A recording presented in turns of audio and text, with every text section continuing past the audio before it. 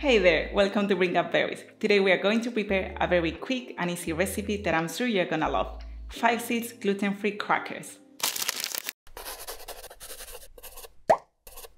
You will not believe how delicious these crackers are. They are super crunchy and packed with all kinds of healthy ingredients. The best thing is that they don't contain gluten, sugar or oils. They are so versatile and you can use them in so many different ways. Some of my favorites are with nut butters, with hummus or with guacamole, like the one I posted a couple of days ago in the channel. Another way to use them that I really like is to crack them and sprinkle them over your favorite salads to give them a crunchier touch.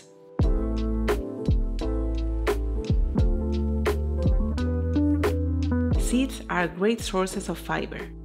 They also contain healthy fats and many important vitamins, minerals and antioxidants. When consumed as part of a healthy diet, seeds can help reduce blood sugar, cholesterol, and blood pressure. These crackers are crispy, filling, and perfect to eat with hummus, like the one I will be posting soon on the channel. I also like to add them to salads for a crunchier touch, as a mid-morning or mid-afternoon snack, or dipped in peanut butter for a protein-rich post-workout treat. I posted a couple of days ago my favorite guacamole recipe, and combined with these crackers, they are an amazing light dinner, starter or snack. To make them, all you will need are a few ingredients. Half a cup of chia seeds, 1/3 of a cup of sesame seeds, 1/3 of a cup of pumpkin seeds, half a cup of flax seeds, 1/3 of a cup of poppy seeds, 1 teaspoon of oregano, half a teaspoon of salt, I am using Himalayan, and 1 1/4 cup of lukewarm water. Add all your seeds to a large mixing bowl. You can use other seeds of your choice, but the ones that you need to keep are chia and flax seeds, because these are the cracker binders. I love using oregano on mine, but feel free to use other herbs or spices like onion or garlic powder, nutritional yeast for a cheesy flavor, or whatever you want.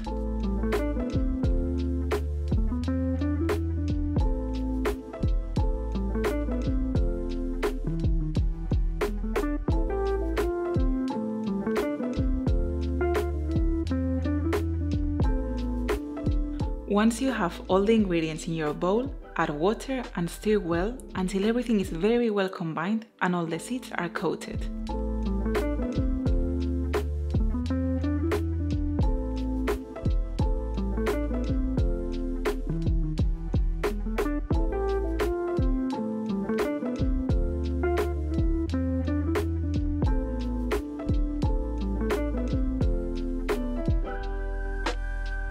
Set aside and allow to thicken for about 15 minutes.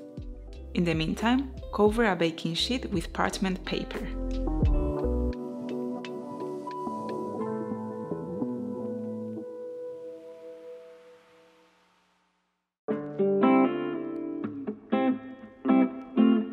After 15 minutes, you can check your mixture. It will thicken and become gooey-like in consistency and will look like mine. Once you have achieved this texture, you can transfer it over to the baking sheet. Spread it into a thin layer. Be careful not to make it too thin, otherwise it can break, but keep in mind that the thinner, the crispier your crackers will be. I think the perfect size is about 5 mm. Press well the mixture with your spatula or hands and make sure you distribute it evenly all over your tray.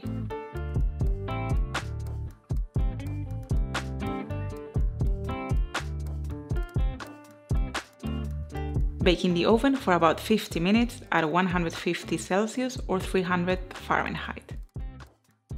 Check the crackers after 40 minutes because they can burn very easily. Once they are as golden as you like, you can take them out of the oven and allow them to cool completely before cutting them. After 20 minutes, mine are ready to be cut. You can use a knife or pizza cutter, or you can just break them apart with your hands for a rustic look.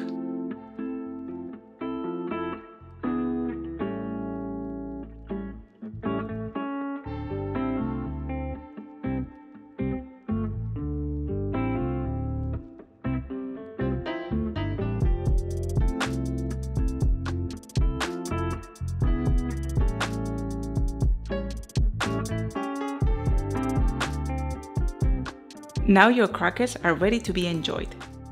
I love using these crackers with homemade hummus, with cashew spread, or with guacamole. I posted a few days ago my Mexican's friend guacamole recipe, and honestly, this is my favorite combination. If you don't feel like cooking, having these crackers handy will make your life so easy, because if you combine them with something as guacamole or hummus, you get a nutritious and light meal in less than 10 minutes. By the way, you can store these crackers in an airtight container for up to 2 weeks at room temperature.